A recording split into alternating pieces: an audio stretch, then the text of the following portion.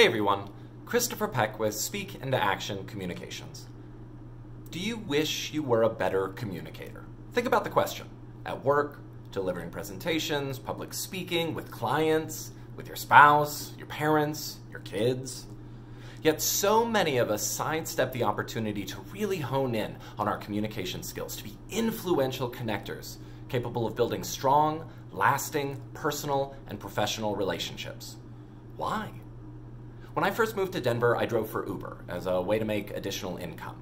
I met all sorts of unique individuals. One person in particular stands out, a passenger who, upon discovering I was a public speaking coach, said, "I feel like public speaking is something you're born with. You either have it or you don't." I see where he's coming from. It's certainly supported to an extent in child psychology. Children, through play and interaction, naturally develop social and communication skills. Some will stand out as confident leaders, others outcasts, most make up the middle. But is it really nature? With an underwhelming communication curriculum in our educational system, outside of these organic social interactions, kids don't really have the opportunity to move up the ladder in their communication development.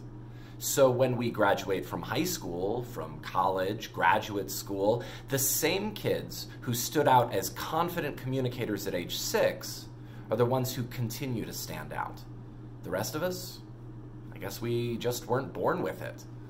As a shy, bullied kid growing up, I could have easily accepted I just don't have it.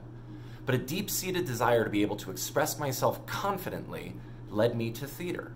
Theater led me to public speaking. Public speaking led me to communication as a holistic skill we can learn, improve, or decline, as we've seen during the isolation and the pandemic, at any point in our lives. I'm in the business of helping people improve, to feel confident and capable sharing their creative business ideas boldly, engaging their community passionately, and building strong, secure relationships with family, friends, and loved ones. And that's why I've created this 10-week series, Breakthrough Communicators. Every Monday and Thursday at 12 p.m., I will post a short video on my YouTube page taking you through the 20 most important things Breakthrough Communicators do differently to engage their audience. Each post will end with an exercise I want you to do as part of your commitment to being a breakthrough communicator.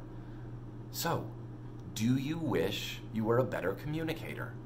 If the answer is yes, here's your chance to advance those skills and bring more influence, compassion, and security to your personal and professional relationships. And here's my ask. There's at least one person in your life you know would benefit from stronger communication skills. Share this opportunity with that person.